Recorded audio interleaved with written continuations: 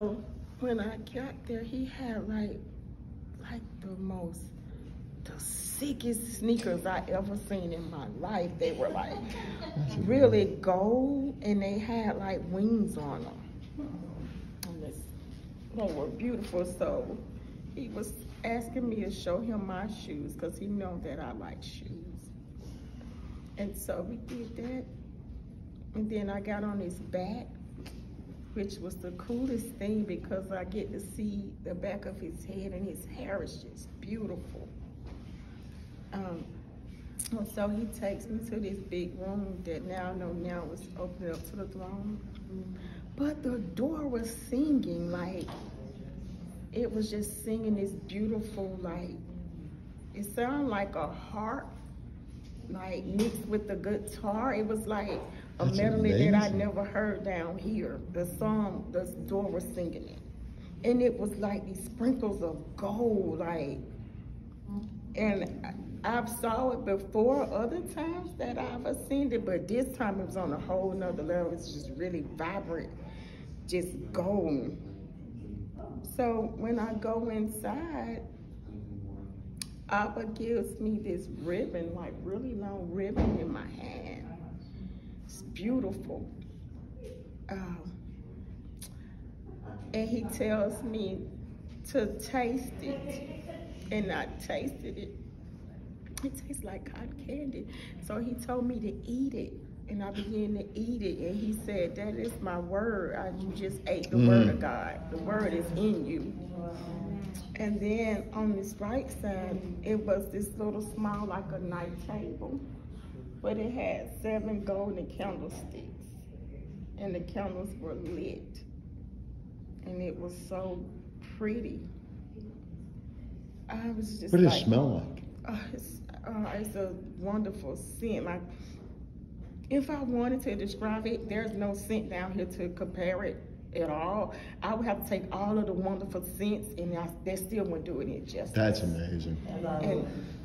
And so awesome. It's just, and then these doves, they come and they land on my hand. And it's like the doves started prophesying to me. It's like, you've been anointed to speak the gospel. Like the doves were saying that to me. And so then the angel said that Abba was getting ready to anoint me. And he said to bow down. And so I bowed down. And he anointed my head to preach the gospel. He anointed me with a lot of stuff. But then it was this beautiful lady in front of me with this pretty white dress, but it had writings on it. And then he told me to look. And when I looked, it was like generational blessings. So now I don't have to concentrate on all the time the bad stuff my family did. Like, it's some good stuff came out. I got to see the generational blessings, and it was a name, Tabitha. It meant something to them. It was like, Tabitha is on this dress. That's all he kept saying, Tabitha is on this dress. And I saw like all kind of giftings, like healing, and then all kind of women of God from my family just was on the skirt of this dress. But then those same shoes that Jesus had on, I looked down and he put those shoes on my feet. Oh. And I'm just like, it's like they say, you got the assignment. It's like, I got the assignment now. Like, I kind of understand the purpose of me being a pastor, and purpose of me making sure that God get the glory out of my life. Like, he just explained to me, like really what it's about. And then this lady, she was my destiny. Like, I saw my destiny walking around, and she's beautiful. My destiny is beautiful.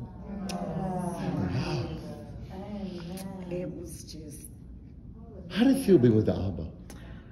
Oh, it's amazing. I'm gonna tell you, like they say, he's a consuming fire.